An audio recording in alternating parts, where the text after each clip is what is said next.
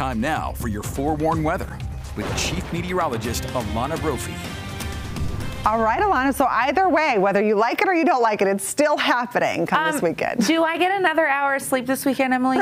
I think I do, and I'll take it. You're all for it. Listen, I'm not here for opinions. I'm just here for the Z's. Any working mom knows what I'm talking about. Okay, live view from Blanding, where we have a little bit of cloud cover there at 63 degrees in southeastern Utah. It's a really beautiful Friday in November. Satellite radar shows cloud cover moving through with our northwesterly flow. We did have a shallow cold front, bring in some mixing, cleaning up our air, which means we will have clean air for the weekend. DEQ forecasting that for the next several days. Live view from West Valley, where the cloud cover is noticeable as we look towards the Wasatch Mountains.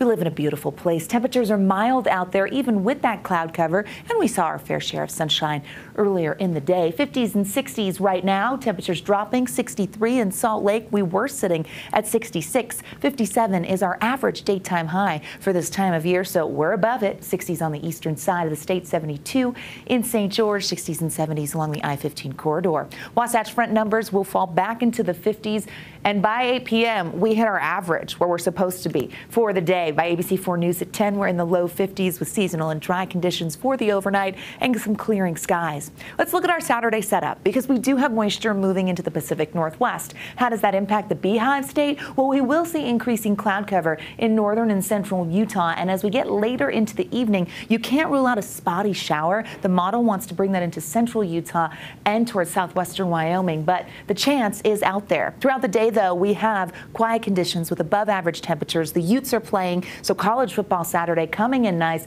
with those 60s, 66 by the close of the game, but notice how cloud cover increases as they take on the Sun Devils in Salt Lake. SUU is also playing. Go Thunderbirds, 50s and 60s during the game for tailgating to the fourth quarter. All in all, a really nice day with dry conditions for your Saturday. But then late into Saturday, the chance of a shower does pop up. That system is grazing northern Utah, which is why our Sunday setup brings the potential of a shower possible as that system kind of moves on through. Futurecast puts that into motion. Here we are at 3 a.m. on Sunday. Notice the clouds and maybe a little bit of moisture. Cache Valley, you could see a shower, but then we also by Monday morning start to bring back precipitation. It's an unsettled pattern with subtle weather changes as we make it through the weekend, but as we get into next week, it does look like an uptick in precipitation potential is around the corner. The model kind of loves it Monday into Tuesday. I'm thinking Tuesday into Wednesday. As you look at that precipitation potential, it climbs to isolated showers on Tuesday and kind of holds steady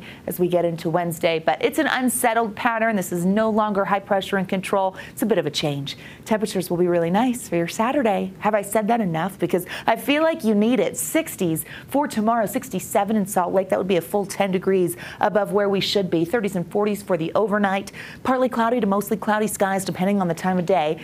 60s in our mountain valleys, looking really nice. Mid 60s into Willow, the Ogden Valley, absolutely great.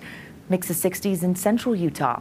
Let's look at the south. Washington County, you're looking gorgeous. High friends in the 70s with a little bit of wind as we start next week, and cloud cover by Tuesday, cooler air by the middle of the week. What does fallback do for you? Well, if you're an early riser, sunrise on Saturday is just after 8 a.m. By Sunday, it's just 7 a.m. As we look at the sunset, it really changes. Those shorter days noticeable. 5:19 will be the sunset on Sunday. I feel like by 6 p.m. I'll be like, oh, gotta go to bed. Sorry, that's just how it goes. Wasatch Front 60s turning into 50s. Cooler air does move in. Veterans Day on the 7-day there. So we see a cooling with our temperatures, a little bit of wet weather coming in, but not a major storm system by any means for the next several days. Okay, but did you hear that, Wes? I mean, that's pretty good football weather tonight. It is. I just heard the part about getting extra sleep. As I've gotten older, I just like getting better early. Right? We're all in the same boat. Hey, let's get dinner on Sunday and we'll call it a night by 7 p.m. 3 o'clock? Done. Okay, I'm in. Thanks so much, Alana. All right.